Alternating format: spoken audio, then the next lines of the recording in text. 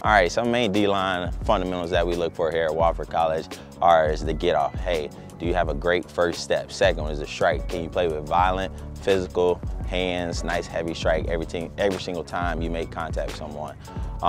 Gaining ground, my feet on contact. Are you gaining ground every single time when you're engaged with a blocker? Then the next part would be the shed. Am I ripping off a block? Am I tearing off with my hands? Then the last part is the finish. The ball is the program. Gotta go get the ball, whether it's a sack, TFL, or just a normal tackle. So when we started spring, we were kind of low on numbers at the defensive line position, but I think these guys have continuously came out every single day and tried to progress and get better within the group. I mean, we always talk about playing fast, physical, and together. That acronym FAST, it stands for a lot for these guys, and they're bringing those traits out to practice every single day. They're having fun.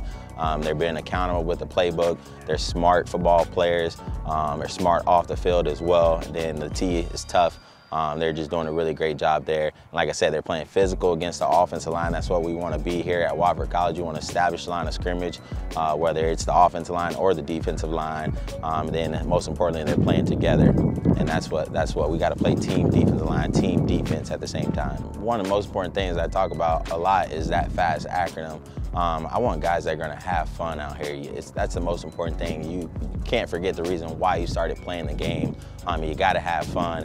And then, like I said before, like these guys, I look for physical defensive linemen. We want guys that play with their hands. We want guys that play in the backfield and just play with some edge and some grit to them. And I mean, that's honestly what I look for when I'm looking for defensive linemen. Obviously, the spring and the fall seasons that we went through was a little tough times, but hey, we were a young team. We were going through a little growing pains, but I'm looking forward to the future. We got a couple new guys on staff. We got some new players. We got old players that are growing up as well, and the future's going to be bright for us.